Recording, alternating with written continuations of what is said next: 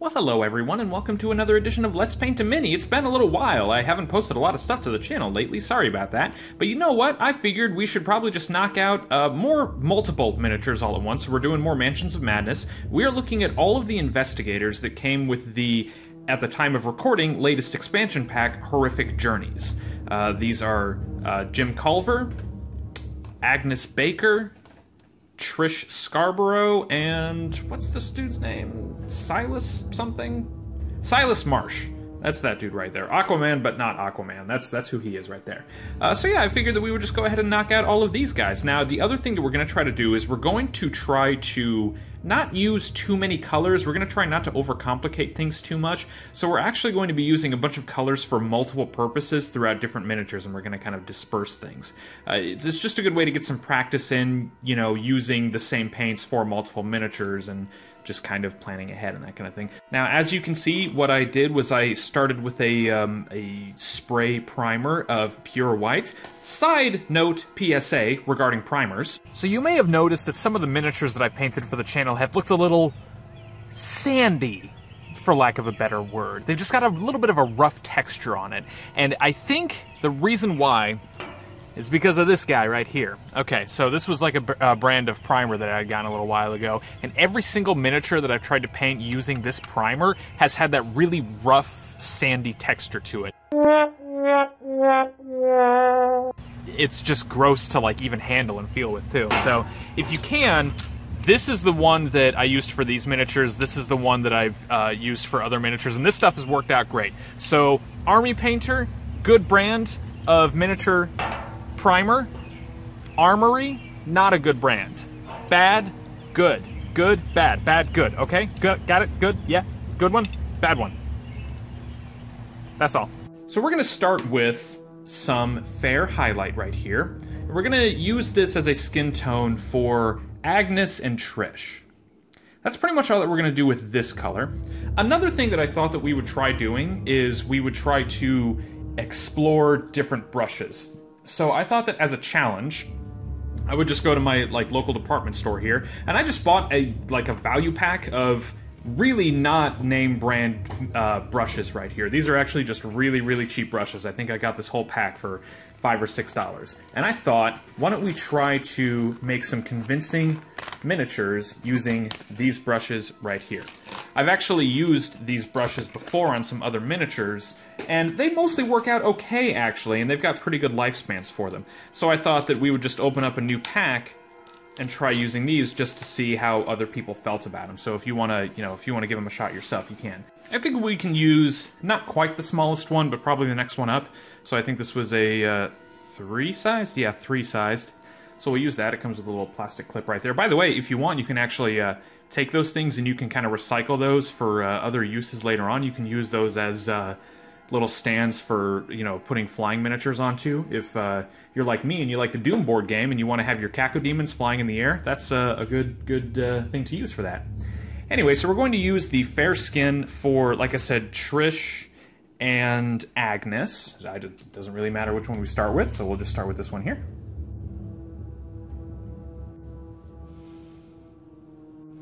Alright, so that's Agnes down. We've got her skin tone finished up there. So we'll move on to Trish. Trish doesn't take quite as long because she's wearing gloves, so you don't need to worry about coating her hands. We're going to do something with the gloves later on. But yeah, you just need to worry about her face, which is covered up by a lot of hair, as well as sort of a scarf that she's wearing. And her forearms here, which are, yeah, not too bad. So this one doesn't take quite as long. Okay, so yeah, there's Trish. All right, so now we've done what we want to do with our fair highlight, so I'm going to rinse my brush off. Next up, we're going to move on to some tanned highlight right here, and we're going to use this for the skin tone for... knocking stuff around. We're going to use this for the skin tone for Silas here. We can probably use the next larger up brush a little bit. I think this is 5. Yeah, size 5 or whatever. I think that since Silas has a lot of skin showing, I think that we can probably safely get away with this brush. I'll even just get a little bit of water on the tip of that brush. Water down the paint a little bit. That'll be fine. Okay. Obviously, you can see that he's got an eye patch here. If you can, go around the eye patch, but don't worry about getting any paint on it because we're going to go over that with another color later on. So whatever you want to do, if you want to try to go around it really carefully, you can. If you want to just go over the whole face like it's nothing, that's fine too. However you prefer to do it.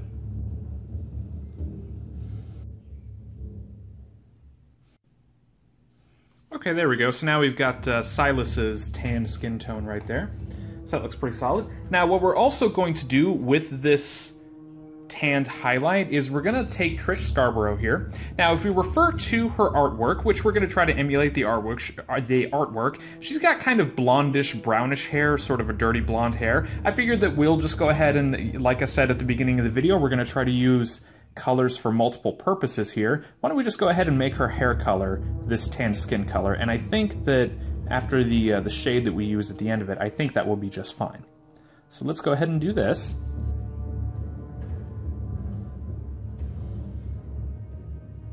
There we go, so that's all that we're going to do with Trish's hair right there. That looks pretty decent. Okay, so I'm going to rinse my brush off.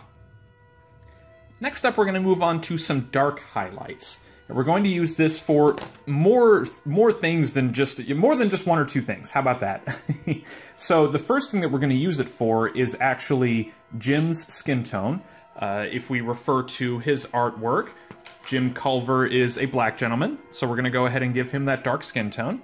Let's move our brush size back down just a little bit. We'll go back to the 3 here, and we'll use that for his skin. He's got kind of some hair coming out from the back of his hat back here. I wouldn't worry about it, to be honest. It's not really enough to really call any major attention to, so I would just go ahead and go over his hair with this dark highlight color, and I think that you will be fine with that.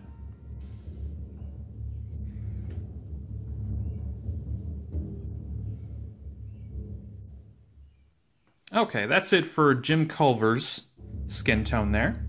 Next up, we're going to move on to Agnes, who has kind of darker hair a little bit, so we're just going to use that same dark highlight color for Agnes's hair. And I think that that will work out just fine.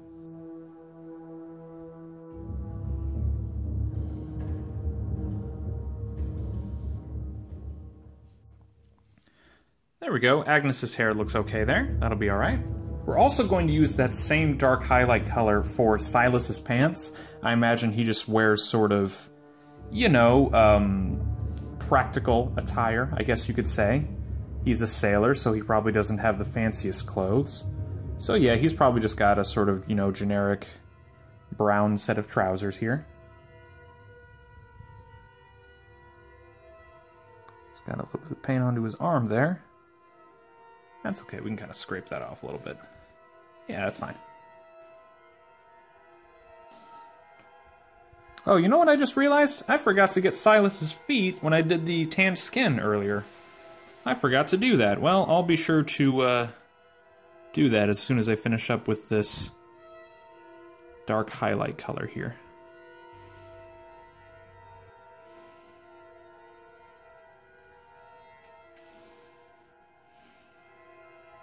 What we'll do too is we'll go ahead and use that same color for his hair too, because he's got pretty dark hair.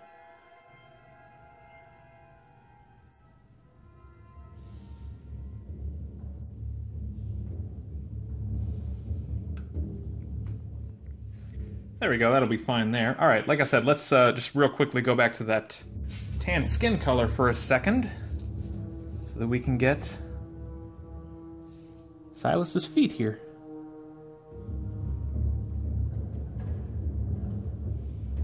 Uh-oh, got a little bit on the base there. That's alright, if I need to go back over it with some black later on, I can do that.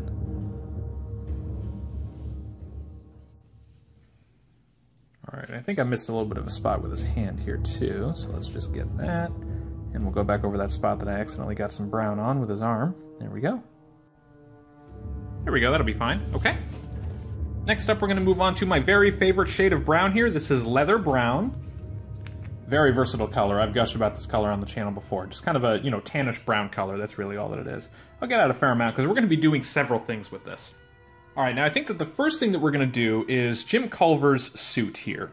It has a little bit of a sort of brownish you know, kind of look to it, but we kind of want to use a different sort of color to the rest of his, like, to his skin tone. So we're going to use a slightly lighter shade of brown here. We're just going to go over his suit. Now, I think that his shirt is white, so rather than do anything with that, we're just going to go around his shirt. So we're going to do the suit and his tie. We'll figure that his tie is probably matching his suit color. So we'll just go over his tie and his suit with this leather brown.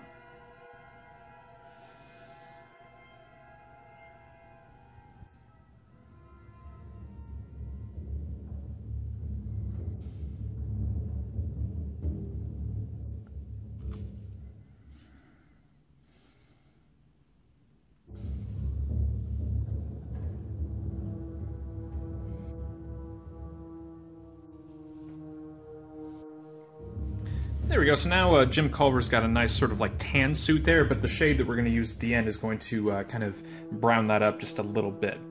All right, next up we're going to move on to Trish right here. And I figured we'll just go ahead and make her shoes that leather brown color. I think that that'll be fine.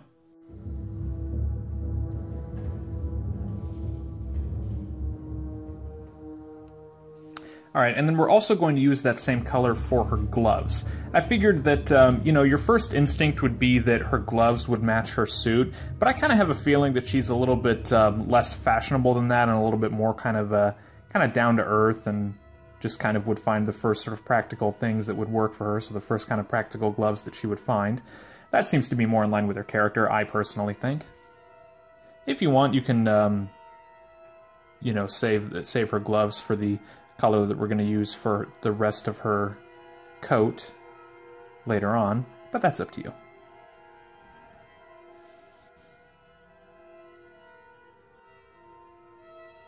There we go. So now her gloves and shoes are done right there, and those look pretty solid. Okay. We'll also take Agnes right here, and then using that same leather brown, we're going to go ahead over her book and her pencil that she's got in her other hand. I assume it's a pencil. Like, it's kind of vague what it is. It could be like a cigar or a cigarette or something like that, but I imagine she's kind of like, you know, taking orders down or something like that, because her character is a waitress, I believe? Yeah, she's a waitress. Sorry, I was just looking at her card. So yeah, she probably just writes down a lot of orders using a pen or a pencil or something like that, and I don't think the color needs to be, you know, too thought out or anything like that. I think that pretty much anything will functionally work. Yeah, there we go. That'll be fine. Okay. And then the last thing that we're going to do with that leather brown color is we're going to go ahead and get Silas's spear right here. Now you could do like an earth brown or something like that for the spear itself, and then the rope you could use this leather brown color, but I don't think it's going to be too huge of a deal to just make it all be one color, as long as you use a wash that we're going to use, you know, later on. But that's up to you if you want to make it just one color, if you want to make it two colors. I think that if you want to just make it one color, it'll be functional. I wouldn't worry about it.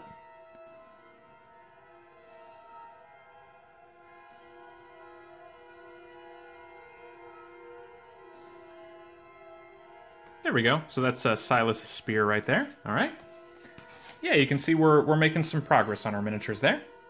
All right, now next up, we're going to work on Trish's suit. And it's just sort of a nice blue color you can kind of see there. So we're just going to use some regular old sapphire blue here.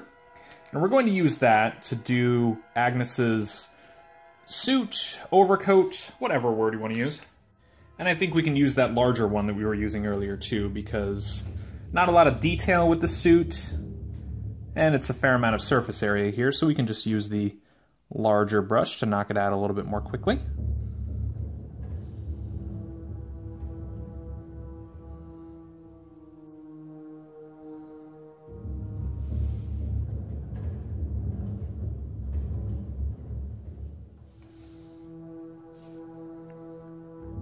Now Trish's scarf seems to just be white, so what we'll do is we'll just make sure to go over just the coat, but the scarf that she's wearing around her neck, as well as the shirt that you can just barely see underneath the jacket, we're just going to leave that white.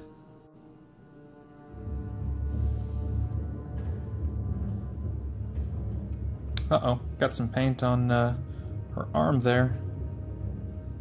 That's okay. That's one neat thing that I've noticed about these brushes. There's kind of a chisel end on the end of there that you can use to like chisel paint or kind of like scrape paint off if you accidentally mess up a little bit. So that's one thing that's kind of cool about these brushes.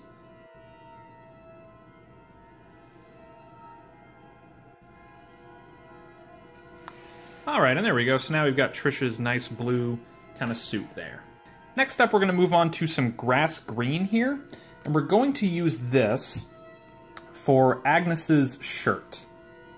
Now, her smock that she has is still white. So we're going to just leave that white. You can see that in the art here. But her actual shirt seems to be green. Well, her, like, sort of, I guess it's a dress, skirt, dress, something, I don't know. Anyway, it's going to be green. And I think that we can continue using the larger 5 size brush right here, and I think that that will be just fine.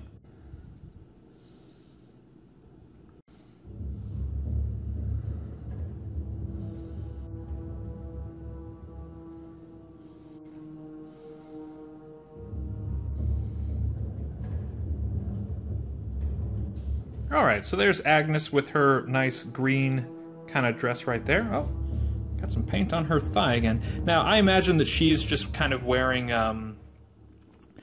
some, like, you know, just white leggings or white socks or something like that. So we'll just leave her legs white, and I think that that will be just fine. Next, we're going to move on to a really lovely shade of gold, actually. This is a Game Color brand paint called Glorious Gold. These metallic paints of this brand are really weird and kind of thick. You can kind of see just how thick they are right there. But they are really, really, really nice colors. So we're going to go ahead and paint Jim Culver's Glorious Golden Trumpet with this glorious golden color.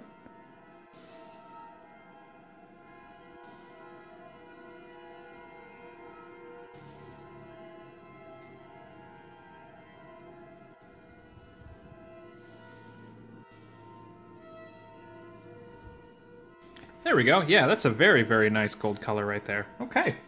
Next up, we're just going to go to our handy-dandy honed steel right here, and we're going to use this for Silas's spear and for Trish's revolver. So we'll just start with the spear of Silas. Shouldn't take too long here. There we go. Easy enough right there. Okay. And I think that, like, the handle of the revolver could, in theory, be like a wood color, like a wood stock color, but yeah, I figured that it'll just be a solid steel revolver. That'll be fine.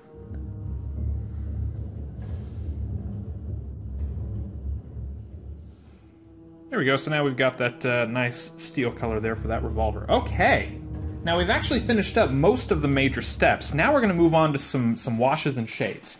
Now this is something that I haven't used for the channel before, but I've used it a couple of times on some other miniatures, and I actually really like it a lot. This is another Game Color brand thing. This is a Game Color wash, and it's Sepia Shade. This is basically just a dark brown, but it adds a little bit more than just adding, you know, shade to the recesses of the miniatures. It also just kind of gives it a sort of like brownish, tannish tint all around too. And I feel like that's going to work very well with these two guys right here. So we're going to go ahead and do that. Now we're going to use a much larger brush here for this.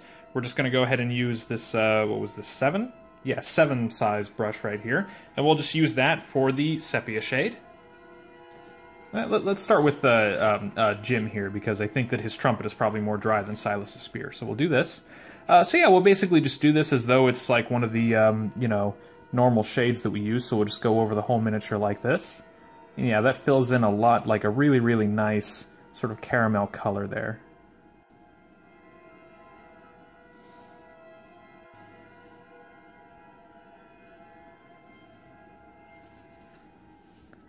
I might make his tie a different color after I do this, actually, because it does just kind of blend a little bit too much with the suit, I think.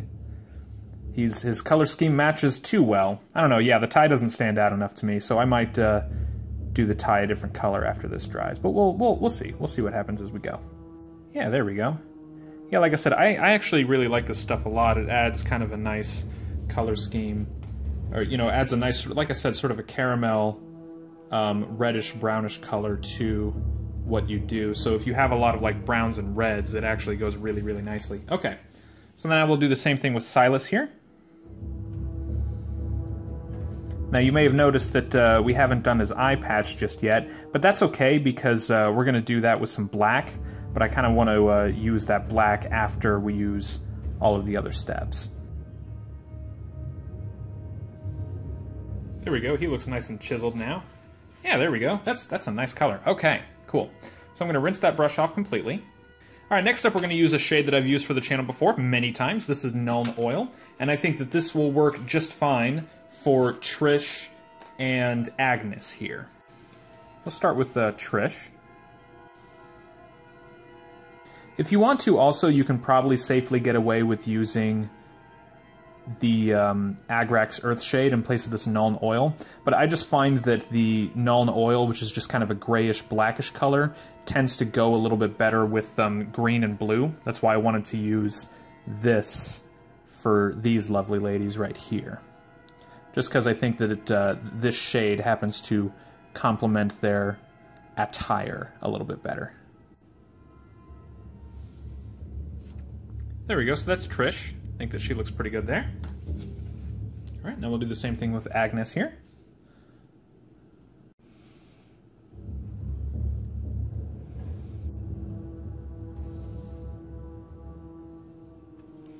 Alright, and that's Agnes right there. Alright, I'm going to let them completely dry before I move on to anything else.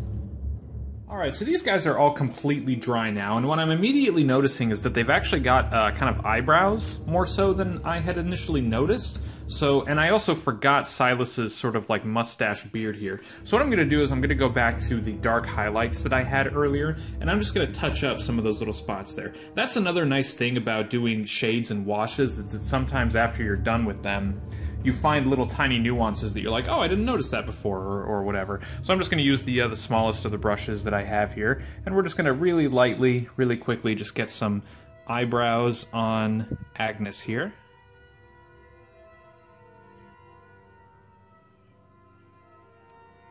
There we go. We're going to get Silas's sideburns and his mustache.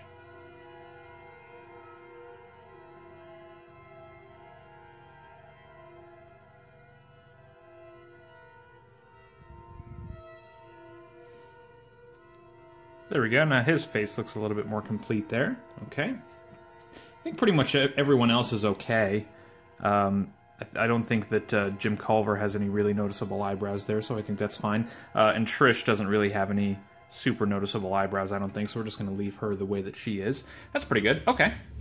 Next up, I kind of want Trish's suit to be just a little bit brighter, so I'm going to take some True Blue here, and I'm just going to do a quick dry brushing of this True Blue to bring out some highlights to her coat. And what I'm going to do is I'm going to use one of the kind of flatter brushes. Here we go, so we'll just use this kind of like flat brush right here. If you have a dry brush at home, just go ahead and use a dry brush, but again, for the sake of sort of a challenge, or, you know, whatever, I'm just going to be using this set of $5 paint brushes to see if we can crank out some decent miniatures here. And I would say that so far we're doing a pretty decent job. Yeah, let's see. Just gonna... There we go. There, we're just brightening up that jacket a little bit.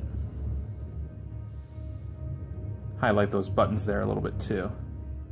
So for dry brushing, what you kind of want to do is just sort of take your brush like this and just kind of like, you know, just barely get some paint onto your brush, but wipe off most of it. Technically speaking, if you want, you can just kind of like get your brush into your little paint puddle there, and then you can just take like a paper towel and then wipe off most of it, and then you've got a lot of, you've got kind of the same effect. But I don't really like to do that just because I think it's kind of wasteful, and I think that this gets the same sort of thing across. So yeah, just get a little bit of paint onto your brush, but wipe off most of it. And then yeah, you're just gonna kind of, you know, go along, get the creases and all that, and that'll just brighten up the coat pretty substantially. Yeah, that looks very nice.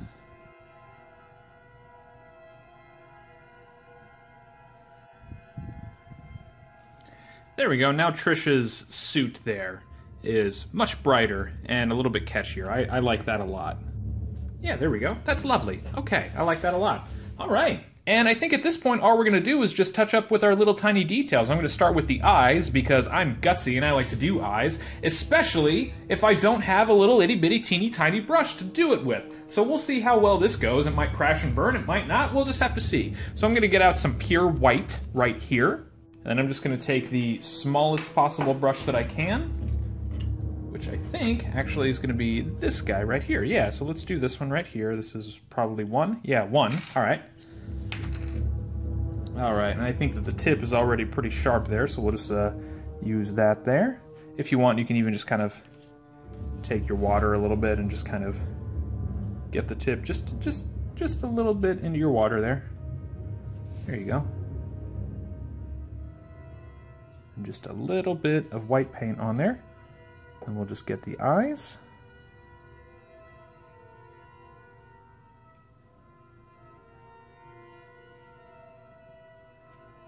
There we go, there's 1.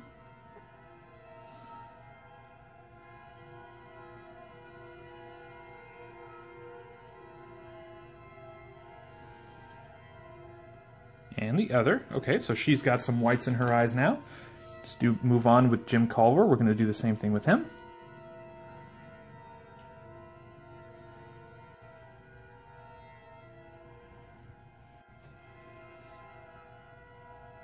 There we go, that'll be fine. Okay. Let's move on to Silas here. Now we're just going to do the one eye for him, obviously. He's got an eye patch. By the way, I do just want to really commend Fantasy Flight for making these particular miniatures so much better than the core set. I mentioned it in the unboxing video for Horrific Journeys here, and yeah, just the further along they get in the production of Mansions of Madness, the more expansions they do and all that, the better the miniatures are getting, I'm noticing, and I commend them very much for it. They are noticeably better. Great sculpts, great sculpts. Good job, Fantasy Flight.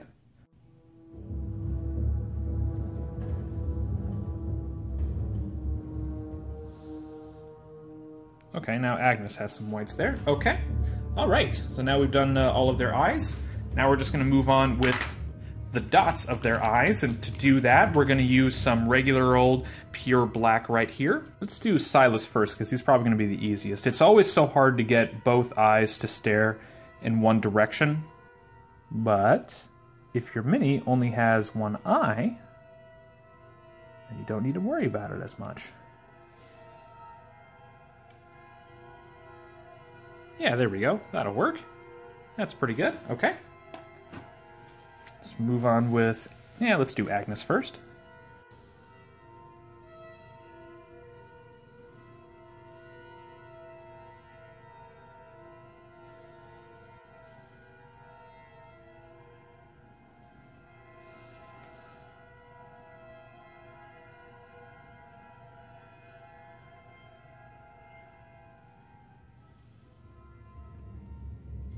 There we go. Yeah. Agnes has some eyes. Let's move on to Jim Culver.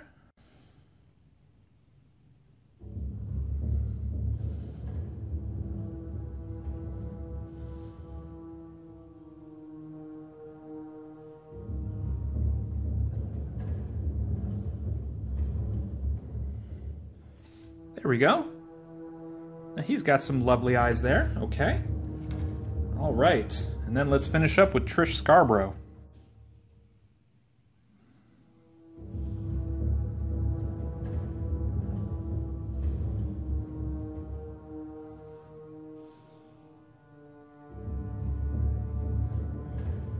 All right, and then Trish has some eyes.